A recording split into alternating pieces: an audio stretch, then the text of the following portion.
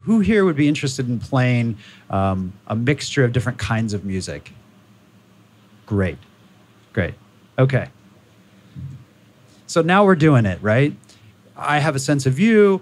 I had a little bit of a thing prepared. It happens that the thing I had prepared was going to be pretty good for you. So it's like, okay, cool. My set that I wanted to play is going to work for the crowd. But it took a little while to feel it out.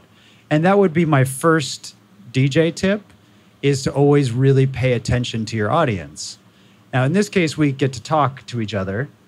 You know, I guess you could get on the mic and say, turn down the music and say, hey, what does everyone think of what I'm playing right now? Yeah. How do you feel about my set? But it might be a little weird.